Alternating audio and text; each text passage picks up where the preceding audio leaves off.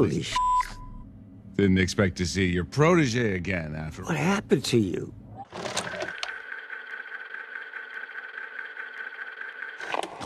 Ant-Man and the Wasp: Quantumania is the 31st MCU movie, in which everyone's favorite ant-oriented Marvel superhero gets sucked down to the mysterious quantum realm to do things we all love to see. Things like wandering around aimlessly and stumbling into quirky half-characters without real substance, and being hit on by living broccoli. So what's your story then?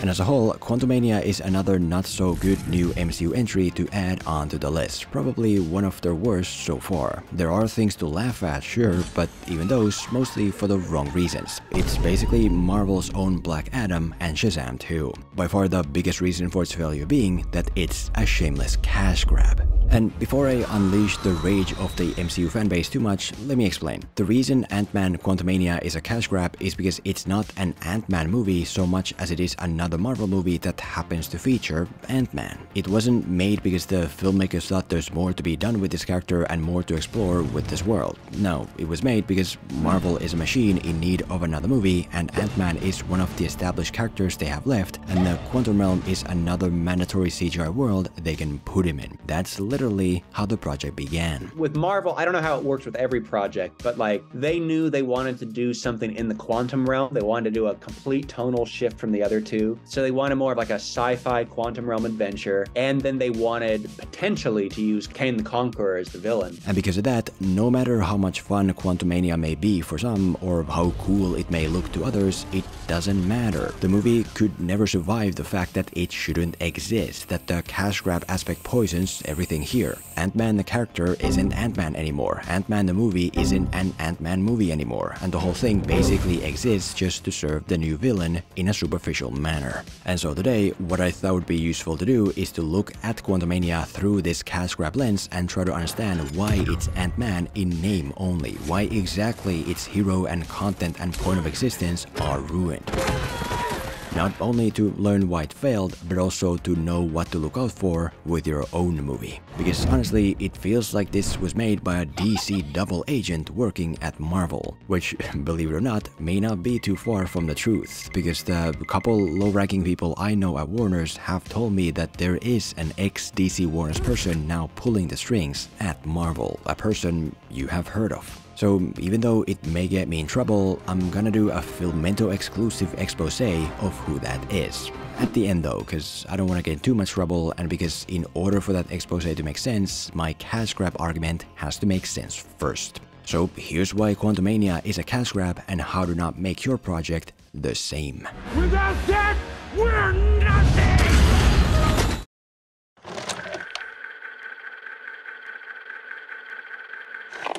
Firstly, the reason Ant-Man the character isn't Ant-Man anymore is because he has lost his defining personal specificity to the point of becoming a blank shell with a gimmick used for whatever Marvel wants. To introduce what I mean, look at the beginning where you may notice that the things that made Scott Lang don't exist anymore. He's basically just a guy living his life with the added fact that he's Ant-Man, with people loving him for saving the world with the Avengers, and with other people confusing him with Avengers, and basically every scene being about him being a hero in the MCU. Why are you time traveling with Captain America? Will I be there when the Avengers need me? Absolutely. How did the Hulk turn me into a baby? Wouldn't fight Captain America. Not insane. Which can be funny and kinda the point here, but it also leaves Scott himself empty. Because what exactly is it that separates him as a person from the noise of all the other MCU heroes? That he's funny. Well, others are funny, plus many other things. That he's an ordinary guy pulled into a crazy situation. Well, others are that, plus many other things. As a whole, Scott as a person has nothing to distinguish himself from all these other people aside from the things he lacks that they have, with the exception of being Ant-Man. And to bring context to this, even though Scott was never the standout MCU character, he initially had these specific aspects about him that made him him. He was an ex-con master thief who struggled to make things right with his distant daughter and who had to steal something to fix things. That's what separated him from the pack. My days of breaking into places and stealing shit are done. What do you want me to do? I want you to break into a place and steal some shit. Whereas here, all that is gone. He's not a thief stealing anything or a dad needing to fix things with his family or in any real meaningful way involved with the law. He's pretty much just Paul Rudd being Paul Rudd with the added fact that he has this gimmick of being Ant-Man.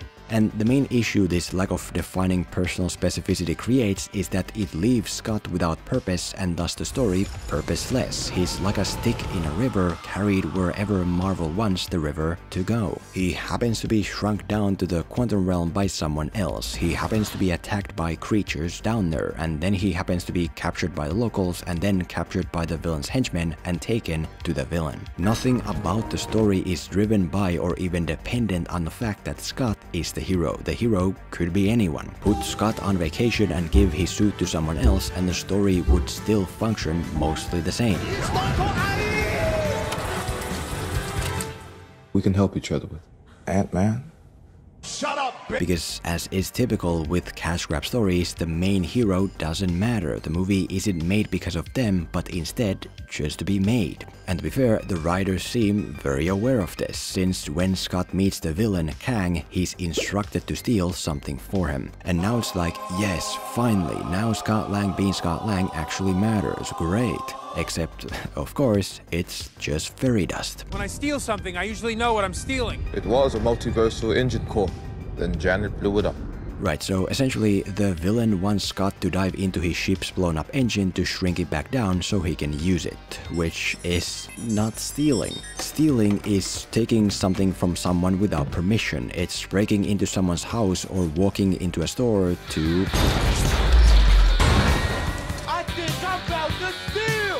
Whereas diving down into a CGI space to help someone with a problem is not that, which again makes it painfully obvious that Master Thief Scott as a person has no value in the story and that the story isn't in any way built on him, aside from the fact that he has this gimmick of being Ant-Man. And so the point is that the only way to avoid being a cash grab on the character side is if there's defining value left in the main character to explore. Whereas with Scott Lang, that well here is already dry. Whatever purpose Scott once had has already been served at the beginning, to the point where by the end, nothing about him has even significantly changed. Clearly, Scott is in this movie only because he's Ant-Man and because Ant-Man is a property Marvel can use to make a movie, which they did. If you look at Scott's daughter, for example, her core being here is all about being sort of anti-establishment and standing up for the little guy. Kinda hard to see through all that tear gas you fired into the park full of peaceful protesters. And so, if you were to make a movie with her, it can't then be about her using the Ant-Man suit to stop a new superpowered serial killer or something. You don't need her for that. No, the story has to be built on who she is and the gimmick should evolve along with it. Oh, a government agency is tracking and spying on ordinary people with new technology, so she figures out a way for people to hide their IP address and keep their files safely encrypted. But I cannot see, I'm legally blind.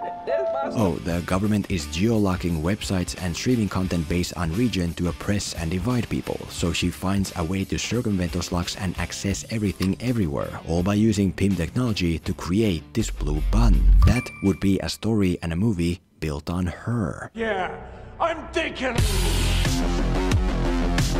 Oh, and the blue button is real, by the way. So if you want to safely encrypt your internet data and change your IP to anywhere in the world to surf the web without being seen by governments and hackers and internet providers, and unlock all region-divided content in all major streaming services, which you should be doing, get it for yourself. It's called Private Internet Access, the new best evolved VPN, which protects millions of users worldwide without storing any of their data, with servers in 84 countries and in each US state.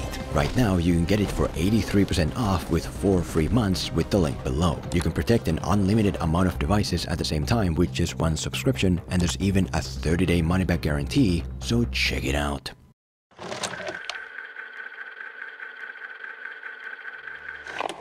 Secondly, the reason this isn't even a proper Ant-Man movie is because most of its content doesn't require it to be an Ant-Man movie and could instead be done with countless other properties. For context, the thing that made the first movie special was the fact that what happened could happen only because it's Ant-Man where the hero can shrink down. Scott was writing and developing a relationship with an ant. Top speed, Anthony, let's Let's go! He was running from everyday items in massive form like water in a tub. He was fighting inside a briefcase and even on a child's playset. All this was possible only in an Ant-Man movie, probably mostly thanks to Edgar Wright, who was a big Ant-Man fan and understood how to make it special.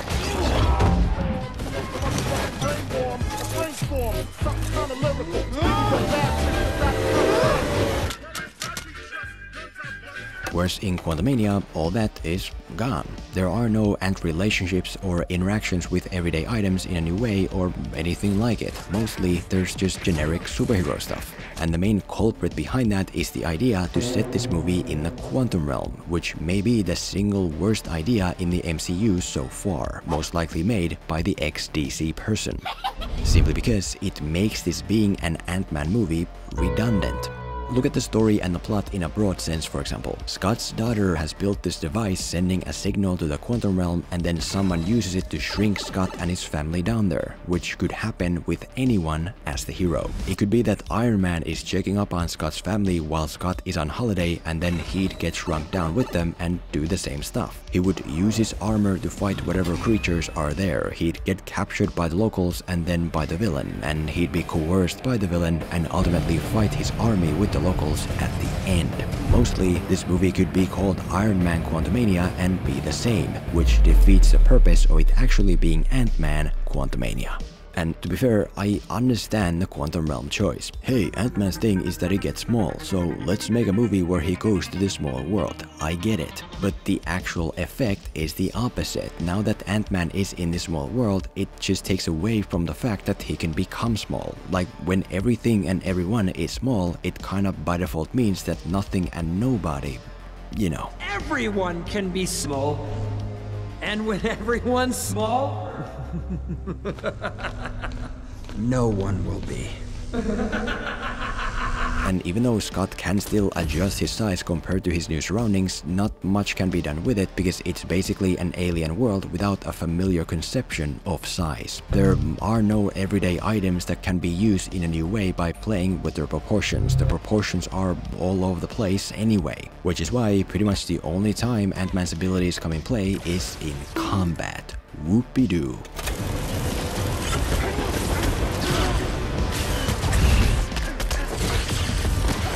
To highlight this better with some contrast, there are a couple exceptions, a couple scenes and moments where this being Ant-Man factors in. Moments like Scott's daughter shrinking down into a vent to escape the floating head. Moments like Hank Pym's aunt showing up to save the day.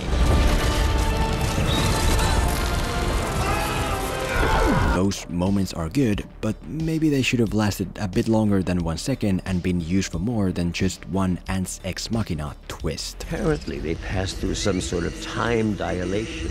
They live thousands of years in a single day. The biggest exception though is the quote-unquote stealing scene where Scott dives into the villain's blown-up engine to shrink it down. Now, yes, there are some nonsensical derogatory aspects here as well. Why does Scott have to shrink down to an engine that's been made massive, and what's with the arbitrary cloning stuff? Fair enough. But that aside, this scene is still, if not the best, then at least the most deserving scene in the movie, simply because it's an Ant-Man scene that can happen only in an Ant-Man movie. Basically, once Scott gets a grip on his sanity, he and his clones start to pile up and work together to get up to the engine to save Scott's daughter. As in, Scott and his clones are functioning like...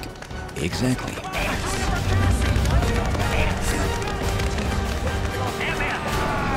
Now, maybe I'm hyping this up a bit too much, but the point is that this is a scene you want to look for in your movie. Instead of building whatever generic scenes that any movie could do, use the specialty of your movie to do things that no one other than you can do. The only way an Ant-Man movie isn't a cash grab is if it's actually built with the fact that it's an Ant-Man movie.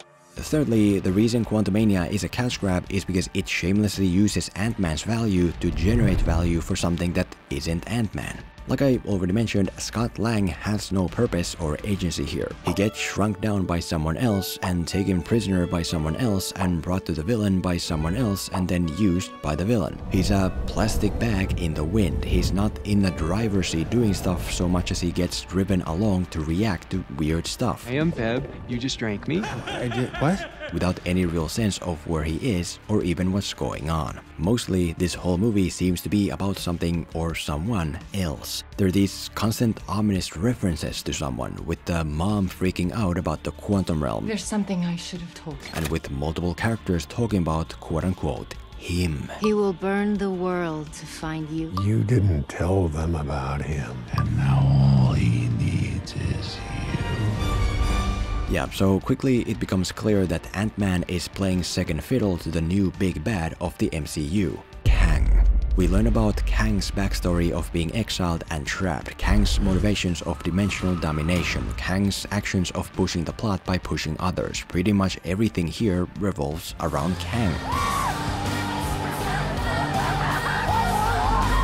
Which, in of itself, isn't a bad idea. You want to build up your new villain, yeah. But the problem is that it's done via someone else's movie, which just ends up ruining both sides. Ant-Man is ruined because in his own movie, he's reduced to being a passive vessel existing mostly for someone else. Like, why do you call it Ant-Man Quantumania and put him in the center if he's not the center, if this is what you actually want it to be? Oh yeah, because you're using this property to advance something totally else. And on the other hand, Kang is ruined because the movie doesn't go all the way and actually put him in the center either. Aside from short backstory moments, we don't even meet him in person until much later on, and even then always from outside in. We get a sense of his history and intention, sure, but never through his eyes. Apparently he was exiled for being a bad guy, but we don't really get to see why. Apparently he wants to destroy timelines to stop something bad, but we don't really get to see what. He never grows beyond the shallow, ominous references surrounding him. I saw their chaos, and I will burn. If you want to stop what's coming, Time. You have no idea what I have lost. We don't care. Let me tell you. We don't care. The result of which is this lacking middle road where the hero isn't allowed to be the hero and where the villain is too shallow to carry the load either, to the point of becoming yet another mandatory blue Marvel CGI power villain trying to end the universe. Which may make him cool, but at this point, not much more. And to explain this further, I'll give you a successful example on both sides. Even though the Joker in The Dark Knight steals the show, the movie is always Batman's movie. Batman is doing things which prompts a situation leading to the Joker's rise. Put word out.